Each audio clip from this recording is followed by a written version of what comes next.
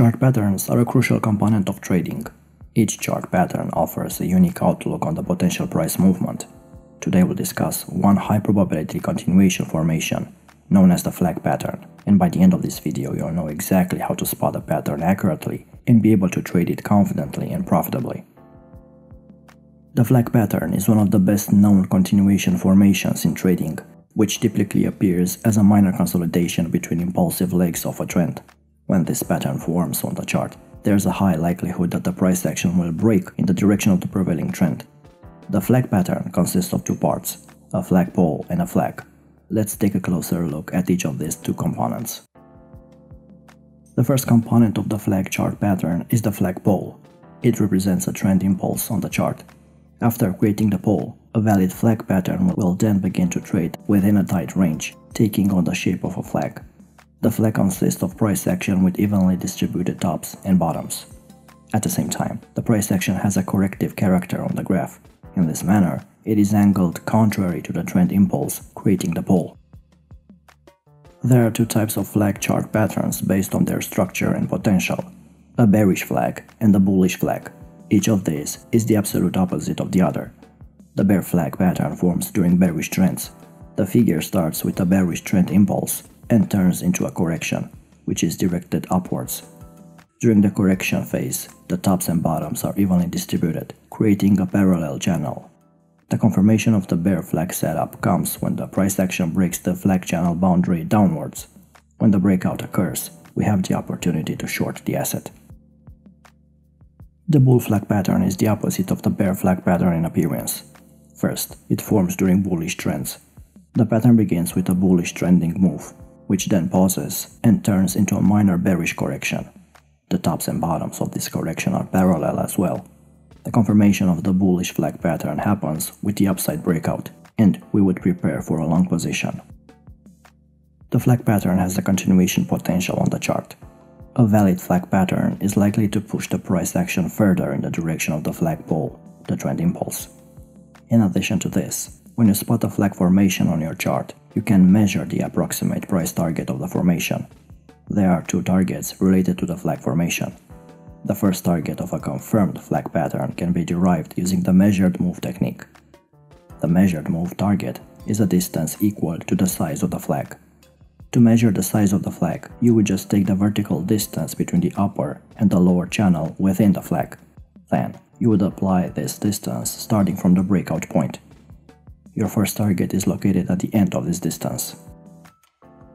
The next target of the flag formation equals to the size of the flag pole. So, to get its target, you need to measure the vertical distance between the highs and the lows of the pole. Once you get that distance, you will need to apply it to the pattern. Again, as we did it with target 1, you would apply it starting from the breakout point.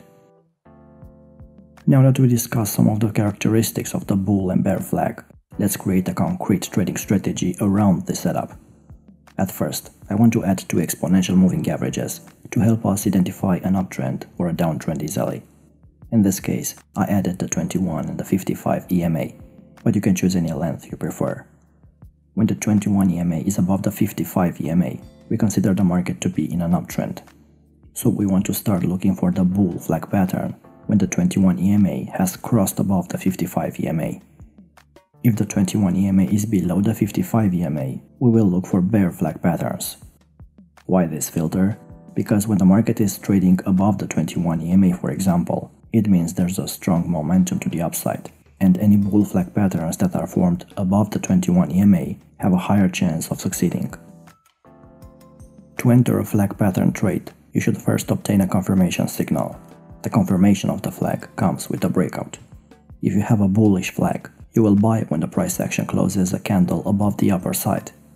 If you have a bearish flag, then you would sell the asset when you see a candle closing below the lower level of the pattern. One basic rule should be considered when determining the proper stop-loss placement. If the price breaches the opposite side of the breakout, then you should immediately exit the trade because the pattern is most likely false.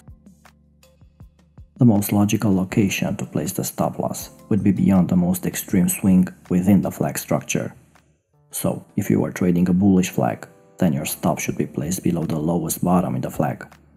The take profit for the flag pattern should be addressed using the two targets we discussed earlier. It's up to you which target you are going to pursue.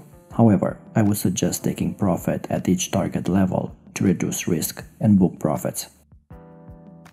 To enter into a trade using the flag pattern, I also prefer to look for a candlestick pattern that forms on the dynamic area offered by the two EMAs, namely the engulfing candle and the pin bar.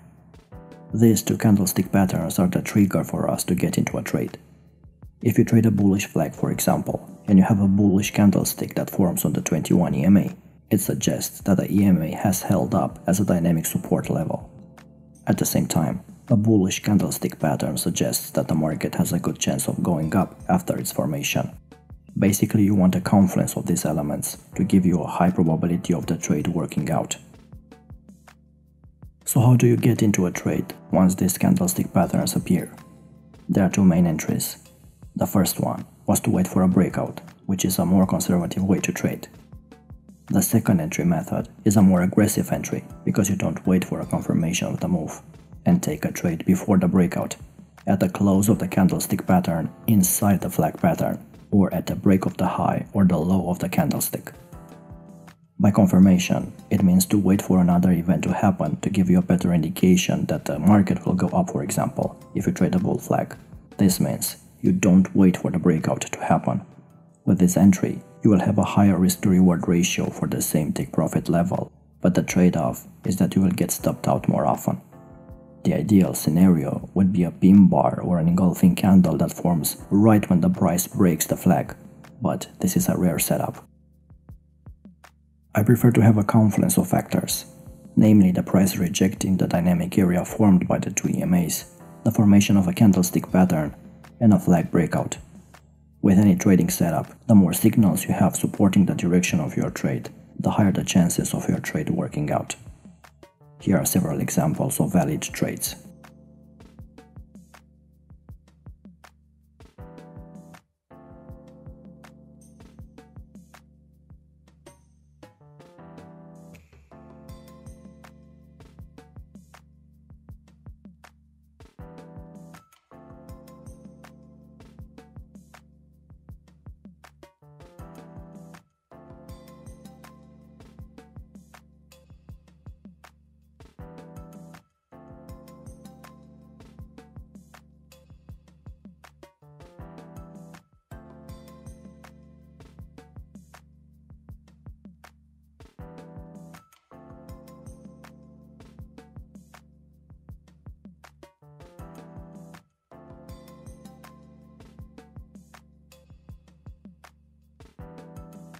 If you trade stocks, many traders use volume as an added confluence of trade signals. What you want to look out for is for an increase in volume when the market starts moving up from the bull flag pattern, for example. Here you can see that the volume has increased when the market broke out from the bull flag pattern. This shows that there are buyers coming in to push the market up, and this gives traders an added validation that the bull flag pattern has a higher chance of working out. As a side note, in the Forex market you can't use volume because there's no centralized exchange.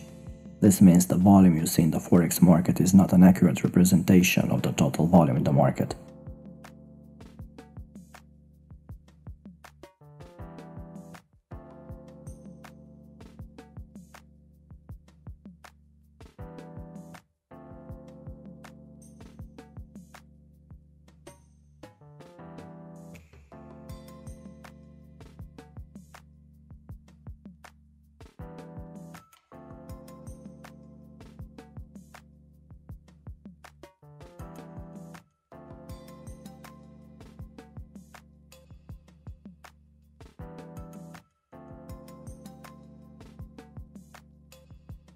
You can also increase the flag pattern's probability with divergence.